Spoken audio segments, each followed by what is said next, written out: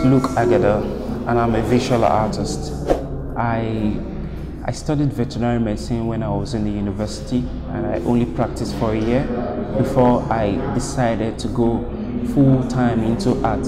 I've always been an artist actually before then. I've been an artist for more than 5 years now, but when I took the decision to go full-time into art and stop my veterinary practice, it actually came as a shock to so many people.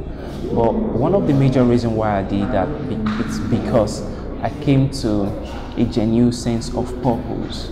I believe that everybody is born with a purpose, and one of the most important decisions a man can make is to make the decision to follow and fulfill his purpose. So I discovered my purpose in art. I've been creative. Yeah, anybody can be creative, but not necessarily be called into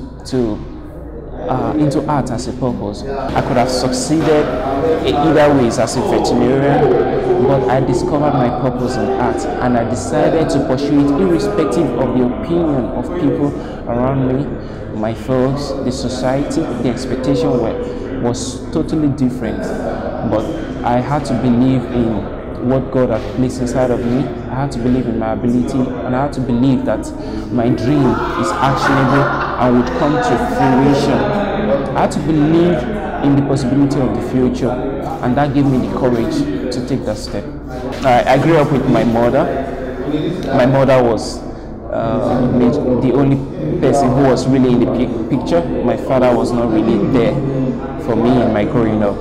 So my mother was scared at first because she had put in her blood and sweat into sending me into veterinary school, and I can understand what her fear was really genuine. She was scared, and at a point she was like, you have to drop this and focus on your veterinary practice.